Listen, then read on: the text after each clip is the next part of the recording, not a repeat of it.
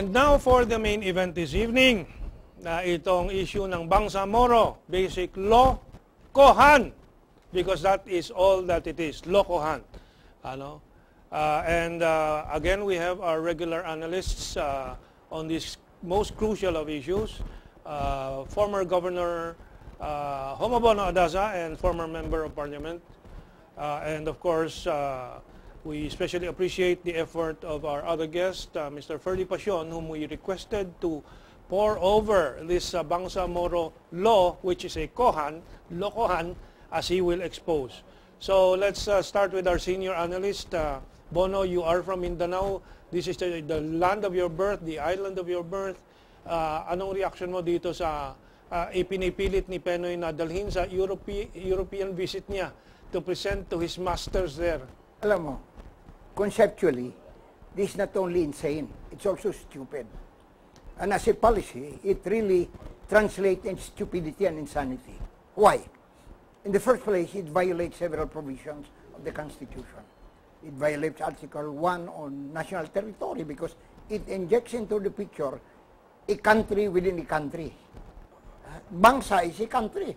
It's within a country. As a matter of fact, the powers defined by the proposed law is such that they are really becoming a powerful country within the country itself. Second, the president under the law is supposed to execute the laws and preserve and defend the Constitution. He's not preserving and defending the Constitution. As a matter of fact, he's destroying the Constitution by doing this in Mindanao and affecting the whole country in effect. Okay. And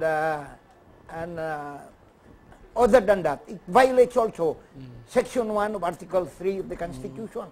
You know, they've been saying all over media that this is fairer opportunity for everybody. It is not true that it's fairer opportunity for everybody. As a matter of fact, it violates the Equal Protection Clause of the Constitution. If the suffering of that portion of Mindanao is to be made as the basis for the creation of a Bangsamoro, they should create a Bangsa here in Metro Manila. That's right. Because the suffering of the poor here is as intense as the suffering of the poor in Mindanao. And so many other provisions which I will mention later. Okay. Let's give time to Ferdi, who poured through the document. I don't know how many pages that is, but you can see the evidence here. So, Ferdi, this will take a little time, Bono, no? So we'll give time to Ferdi. Yes, please. Number one, the Constitution only provides for the enactment of an organic act and not a basic law.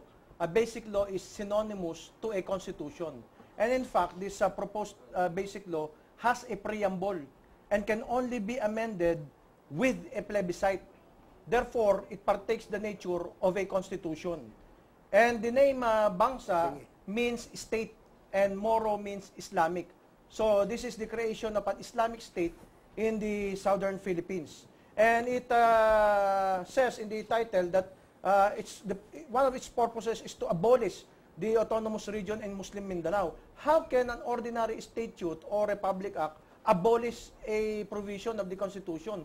Because the autonomous region in Muslim Mindanao is specifically provided for in the 1987 Constitution. Ferdi, just quick reaction from Bono. Yes or no? Correct? That's correct. Okay. The interpretation is correct. Okay, back to Ferdi. And then they use the term intergovernmental. So it's no longer a government under the Republic of the Philippines, but equal to the Republic of the Philippines. If it were under the national government, then it should be intragovernmental. Yes.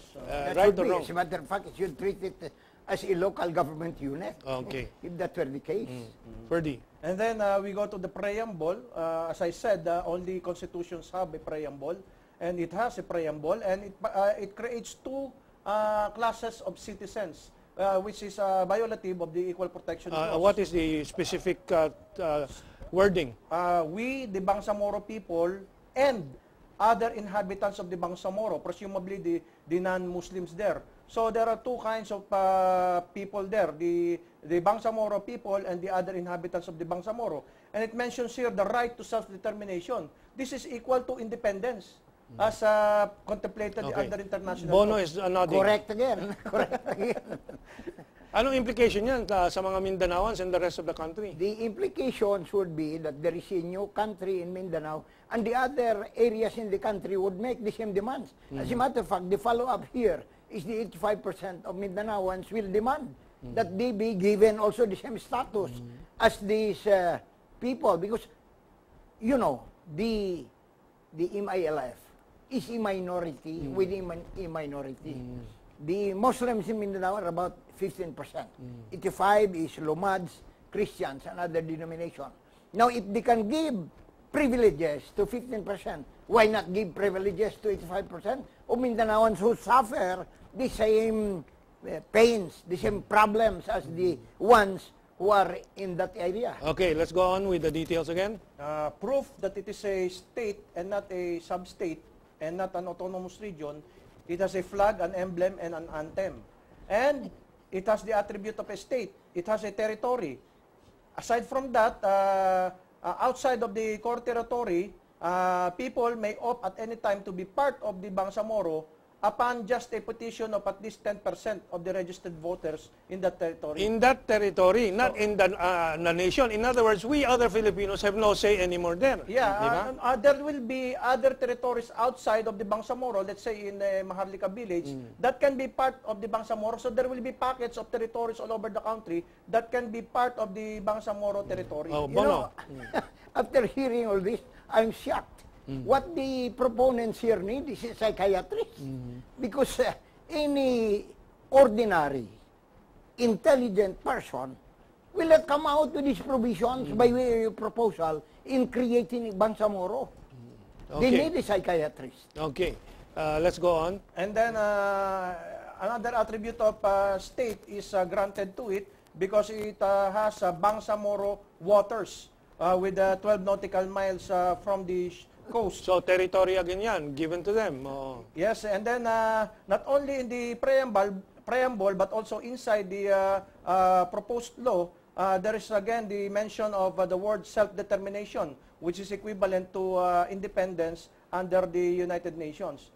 And then it's a although it says that it is a ministerial form of government, it is actually a parliamentary form of government, although the 1987 Constitution also only speaks of presidential form of government. It does not have a definition of terms. Therefore, the phrase that goes like this, the Bangsamoro abides by the principle that the country renounces war as an instrument of national policy. Which is the country, the Philippines or the Bangsamoro? Okay, reaction from Attorney Adaza. You know, I cannot help but laugh at the what's Ferdi is reading, because the contents of this proposal is very scandalous.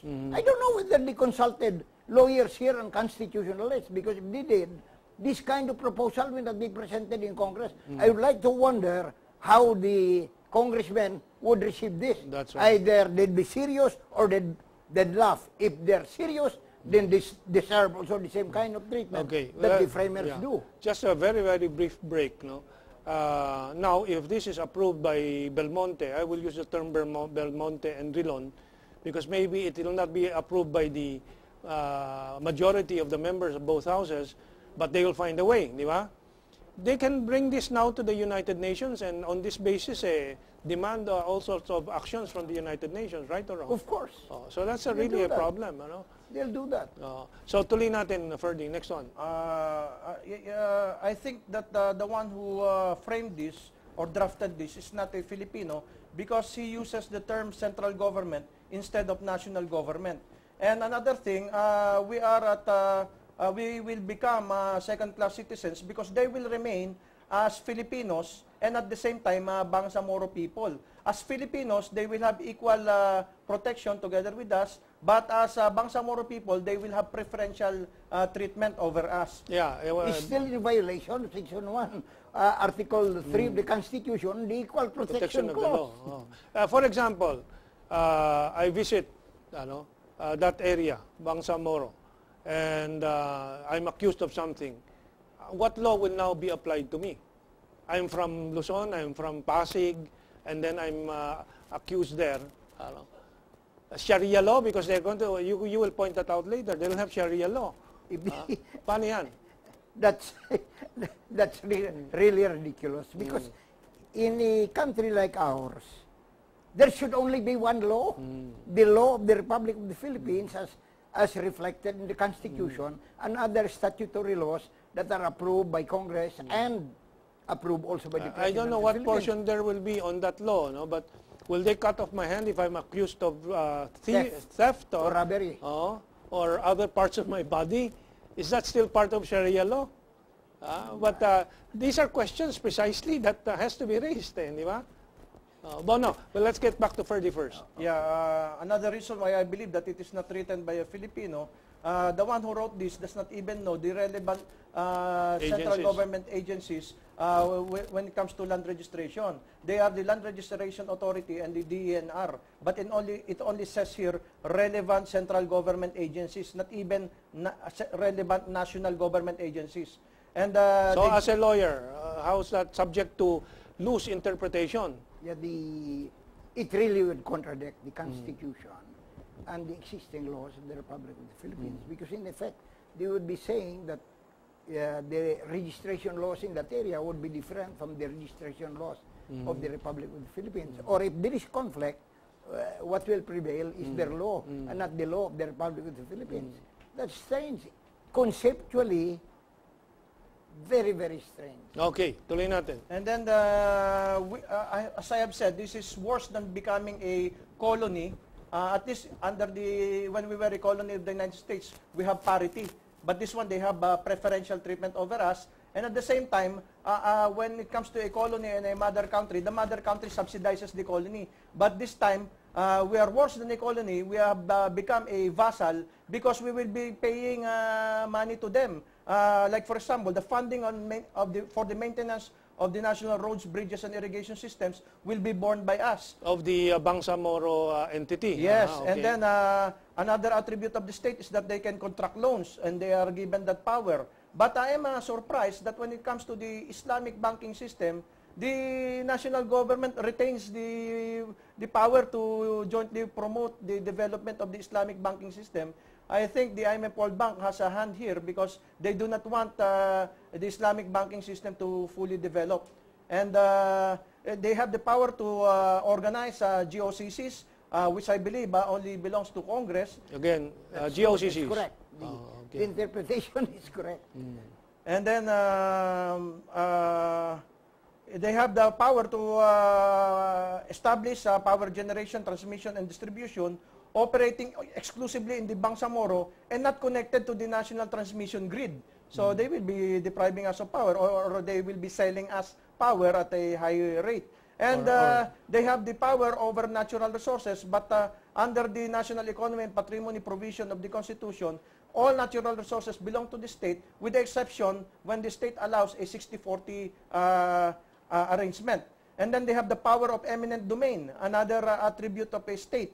And then they have the power to manage, regulate, conserve all fishery, marine, and aquatic resources. So how about the Filipino fishermen? Will we still be able to fish in their waters? They have the power to issue a subpoena or subpoena ducesticum. So if you are here in Manila, maybe they can issue you a Let's subpoena. ask a lawyer reaction to that.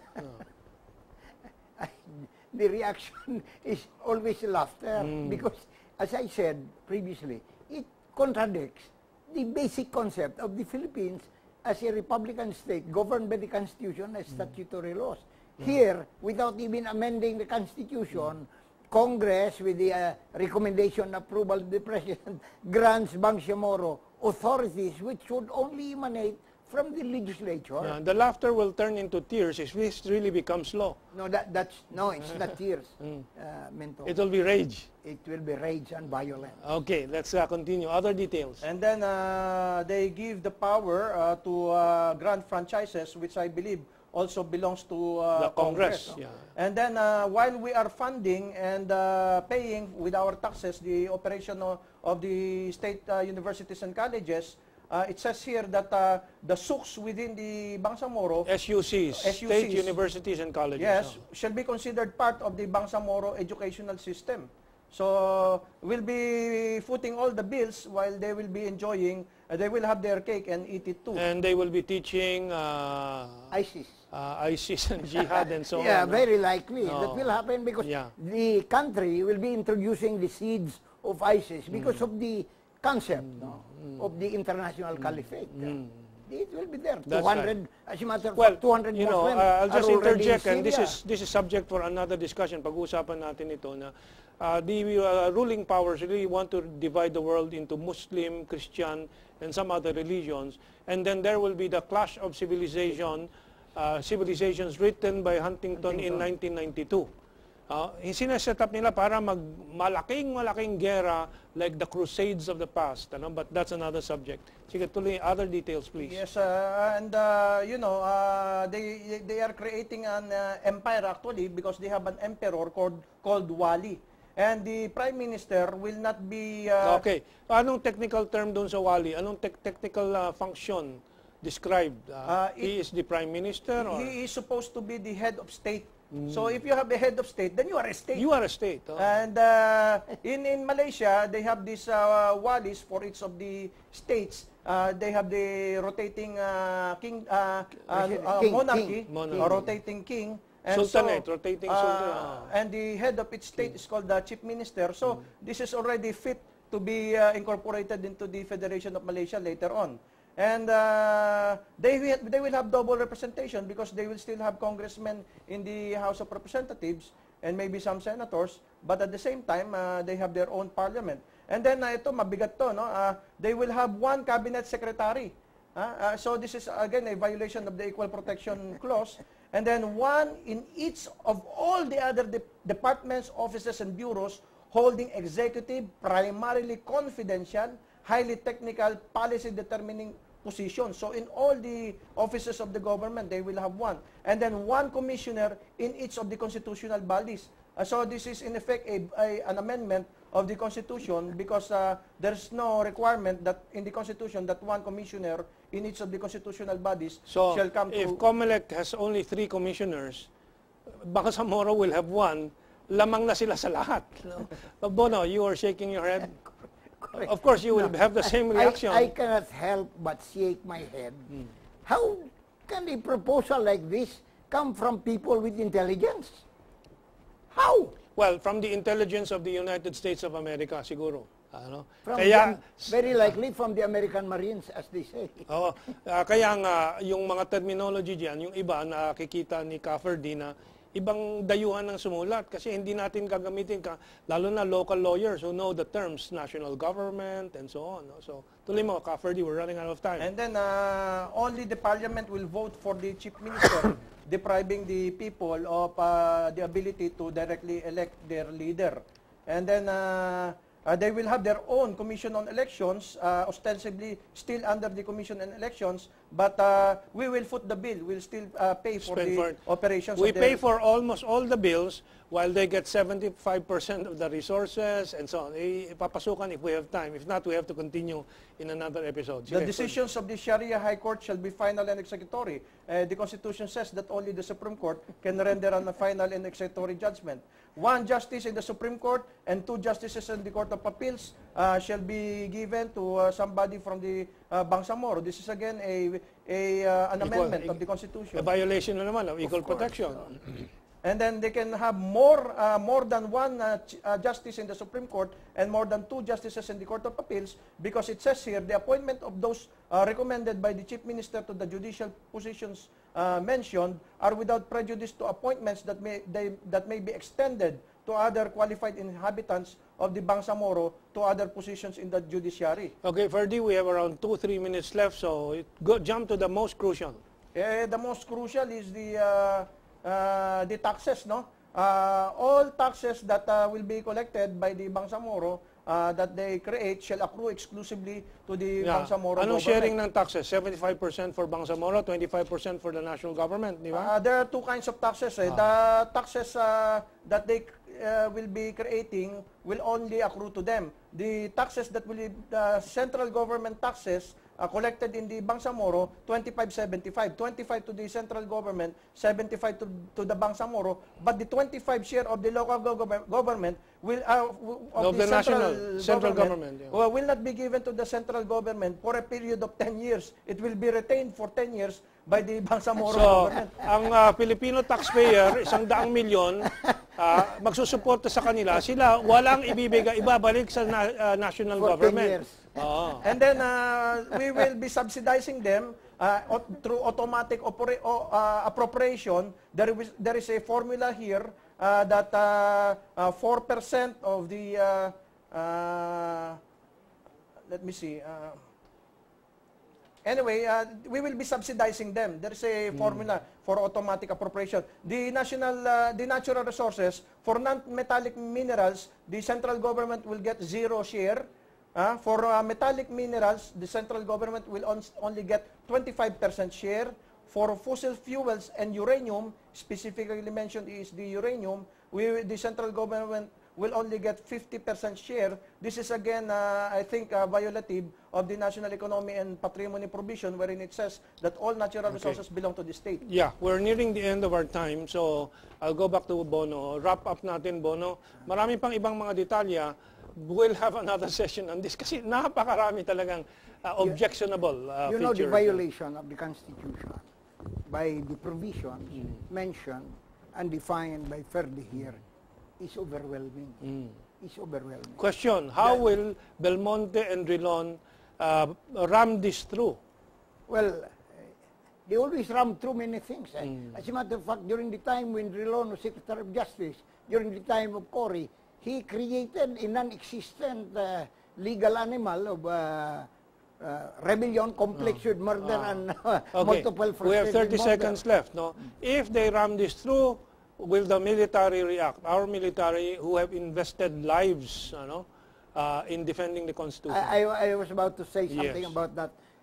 Under Section 3 of Article 2 of the Constitution, it will be some degree of inutility on the part of the military if they will have no reaction to all this, because you know, they are the protector of the people of this, and the state. And to secure the state and preserve the national sovereignty. Sovereignty is thrown here into the garbage. Ferdi, anything to add? The last one is upon enactment into law of this one, we will have to pay them 1 billion pesos. And then we still have to pay them 7 billion pesos. This is like a tribute aside from the 1 billion. And then another 10 billion pesos at 2 billion pesos per year. So it's a vassalage giving tribute to an empire. Okay, we've run out of time. That's enough food for thought for 1 week. Then we'll continue with the other details for more food of thought for our audience. So maraming salamat po. Have a good weekend. If we can still have a good weekend with these kinds of developments from this yellow government. Mabuhay and have a good night. So